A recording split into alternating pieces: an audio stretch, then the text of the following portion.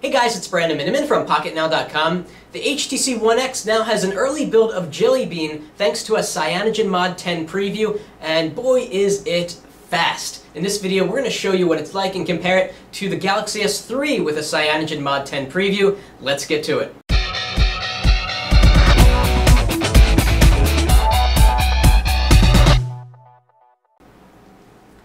Now, when we first reviewed the HTC One X, we had a few problems with it. We actually loved the hardware, and the screen in particular was amazing. Had great contrast, great color saturation, one of the best screens we've ever seen on a mobile device. The bad things about it were that it was running Sense 4.0, which is still a little bit too heavy, and number two, and worst of all, it was laggy. Opening a folder would stutter, going into the app tray would stutter. All around the operating system, there was lag, even with a quad-core chip. Now, Project Butter, Android 4.1 hopes to fix the lag situation by doing a lot of cool stuff under the hood, and so we were really curious to see if Jelly Bean could fix the One X. And in this video, and you heard me say a minute ago that it's extremely fast, in this video we're going to show you that Jelly Bean does fix the One X and makes it an amazing phone. Let's take a closer look at Jelly Bean on the One X.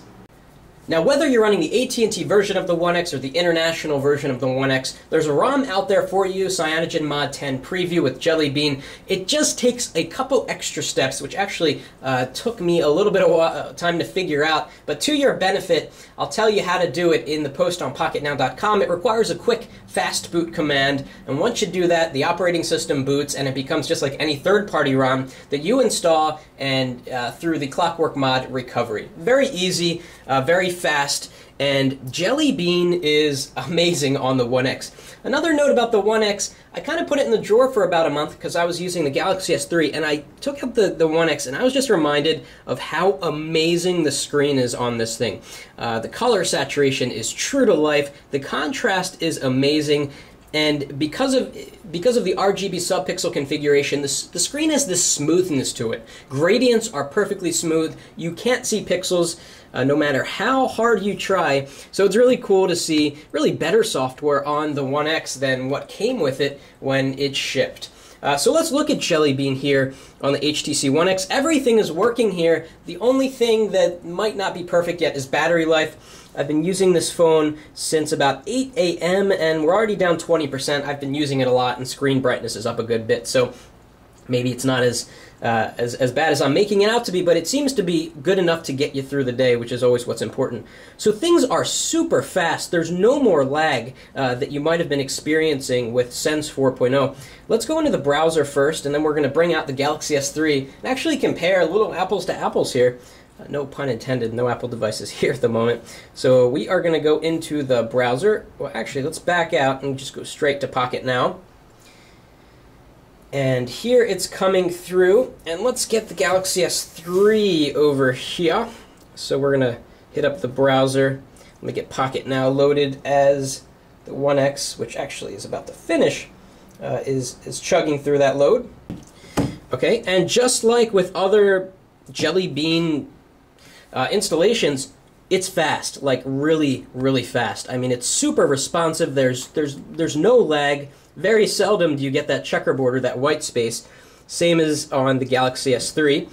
Now we can zoom in, and Galaxy S3 cleared up faster there, and that was actually at the same time. Let's click onto a link and see which device gets to a link faster. So we're going to move over there. Panning and scrolling is just buttery smooth, and we will click on the same link at the same time, and they're off. Let's see which gets there first. We're over the same Wi-Fi network here. Looks like the Galaxy S3 is slightly ahead. Okay, the Galaxy S3 actually won, which is surprising because my previous tests were showing that the HTC One X was winning. So let's go back. Another thing I should mention that in the CyanogenMod 10 and 9 actually, for the One X, you get a remapping of these buttons so that, we'll go back home, this button here, usually assigned to multitask, now opens menu. That is so that you don't get that strip along the bottom that takes up precious screen space. So you might be thinking, where is multitask? Well, that's a tap and hold of the home button, just as you're used to. So let's test the speed of going back home. Slightly faster on the One X, but really we're talking, you know, negligible amounts of time. Let's try that again.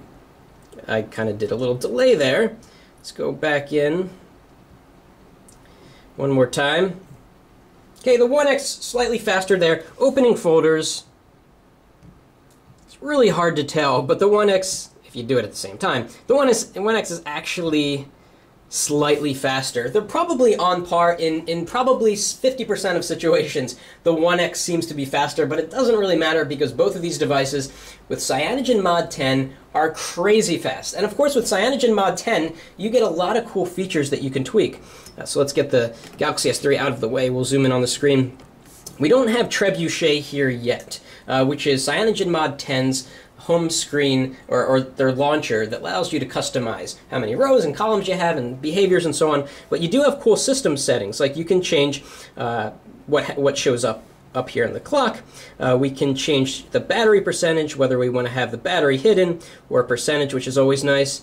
And we've got other options down here for performance. We can change the processor clocking. And here's a really cool feature I actually just discovered of CyanogenMod 10. If you go to language and input and you go to the settings and down here to advanced, you can actually change the vibration duration in milliseconds for the keyboard. By default, most keyboards have this little bit of tactile feedback. Some devices it's way too much, it feels weird, but with CyanogenMod 10 and previous versions of CyanogenMod, you can change that to a very granular degree. So I've got a perfect 19 millisecond setup so that typing on the 1X is a fantastic experience. So anyhow, we'll put full instructions on how to do this on Pocketnow.com. It's a few extra steps than the usual loading of a third-party ROM, but Jelly Bean on the 1X has fixed the 1X. It is fast, very, very fast. Web browsing is unbelievably good, like really good. And, you know, we're just happy to see better software on the 1X, of course. So if you like this video, please give us a thumbs up. And of course, as always, thank you for watching. That's it for now.